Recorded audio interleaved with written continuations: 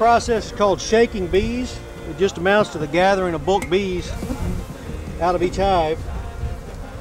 We shake the bees down into an excluder tray, and a queen excluder lined tray, so that we can hold the drones and, most importantly, the queen from going through.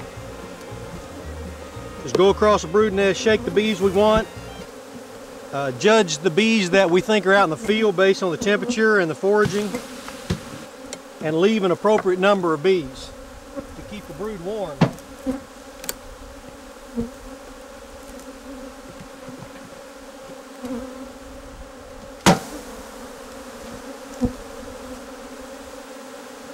And then the bees that haven't gone through the tray, we look for the queen, and here she is. That's a beautiful Cordovan Italian queen that Danny bought from us last year. You can see the red on the thorax. That'd be one of our queens out of last year's crop. So we're interested in having her drones. Put her back in the hive. Go ahead. Make sure she goes down. Last year's queen cage right there. When we know she's down, then we'll put it back on. Go ahead. Now we can pour the balance of the bees in. Shake them down the funnel into the collection box. And repeat the process. This is a mite strip for killing varroa mite. Danny placed that in the hive, and just before he starts to put his honey supers on, he'll pull that strip out as per label direction. We want to pour the bees back any place that we don't have a drone that we want to fit the drone. All right, we're going to get started over here on the side and pull one comb out to give us some room. Shaking. There's last fall's honey.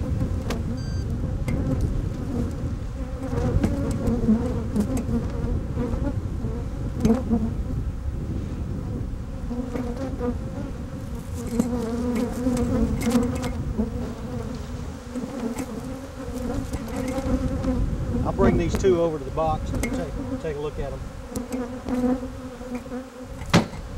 Yeah, that's not a good brood pattern to show you.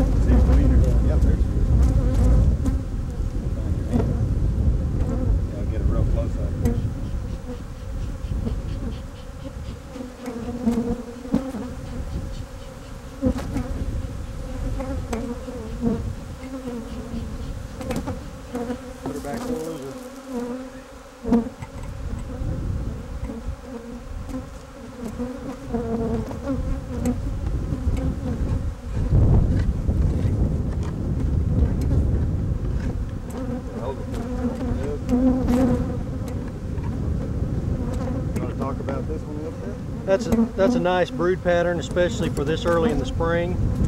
Here's some drones that are new drones already hatched this year.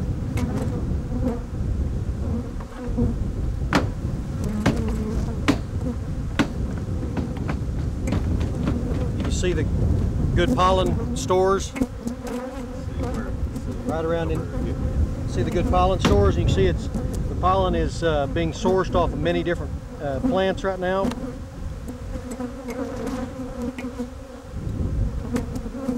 Angle it towards your camera. Won't be as good a light, but does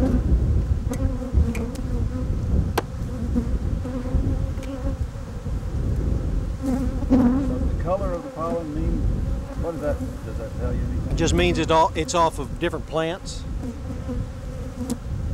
You can certainly identify some of your pollen sources based on color.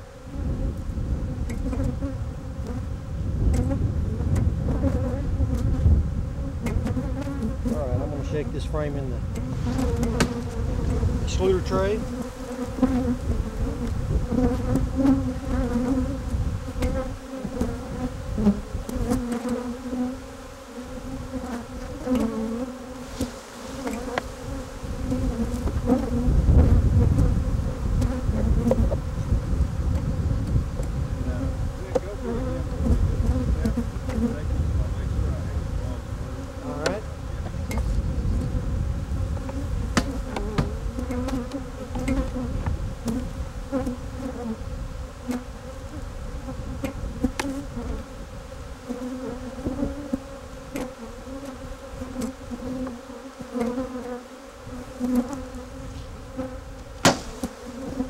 On each hive, we're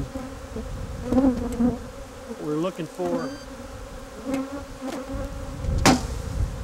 taking bulk bees out of the hive and leaving plenty of bees in the hive that will be able to take care of the brood that they currently have in there.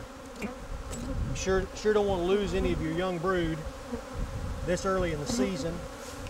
Of course, you have to be aware of the temperature too.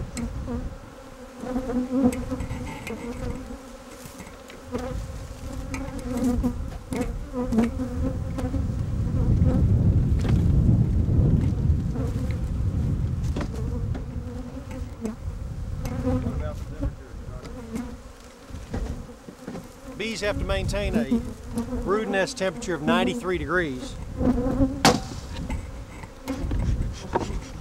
This morning it was 40 degrees here, and if you take more bees out of the hive than you should, they may not be able to maintain that constant brood nest temperature.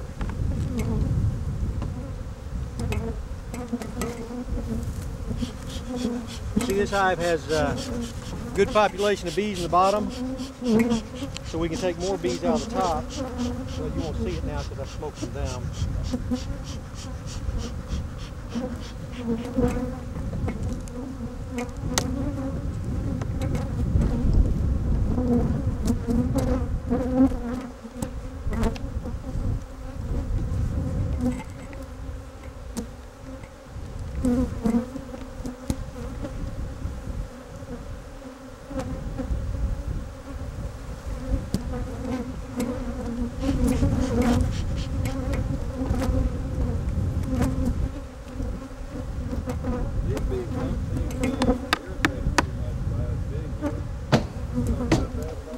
Well, we've got a beautiful day, and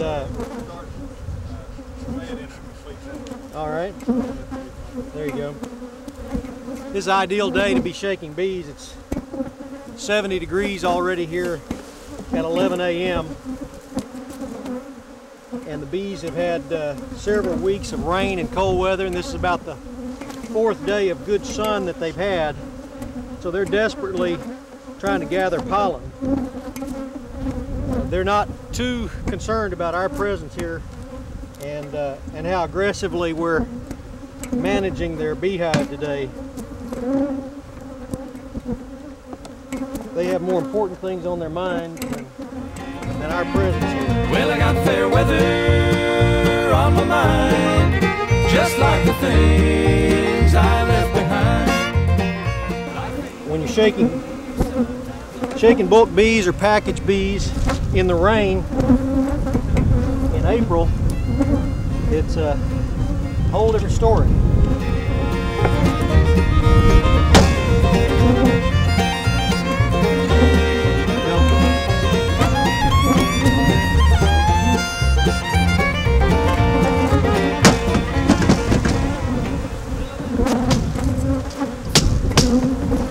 When we don't find the queen or we don't want the drones, we pour the excess bees back.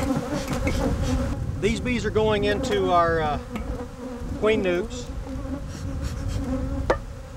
and we're interested in the drones where we know that they're our queens from last year.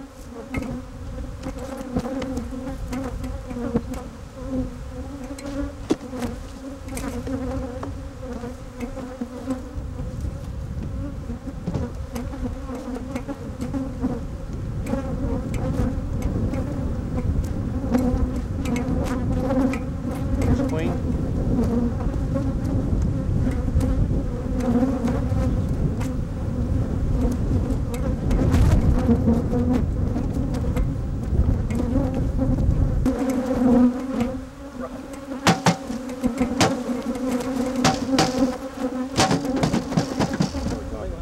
The red mark is the 03 mark, and that is last year's Queen. That's a Cordovan Italian that Danny bought from us last year.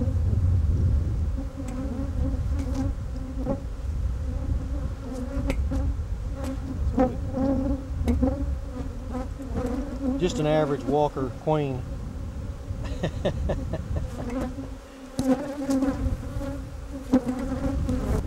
All right, Jim, what we're going to do now is pour up our bulk bees out of our boxes.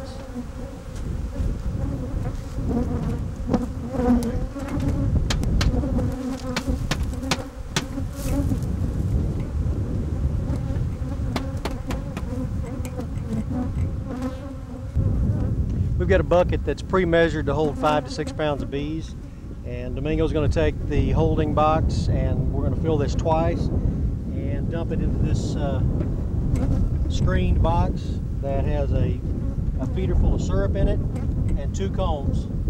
And so we'll have 10 to 12 pounds of bees that'll be ready to go to the queen yard and stock the queen news.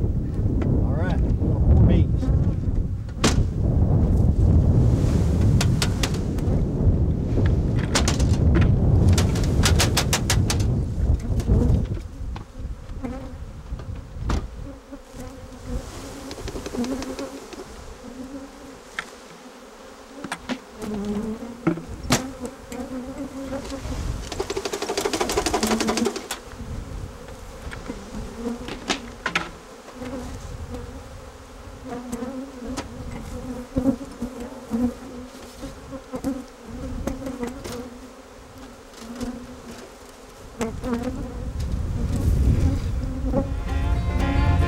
Well, I got fair weather on my mind, just like the things I left behind. Life ain't easy, sometimes unkind, and it seems to fool me time after time. Just an average Walker Queen.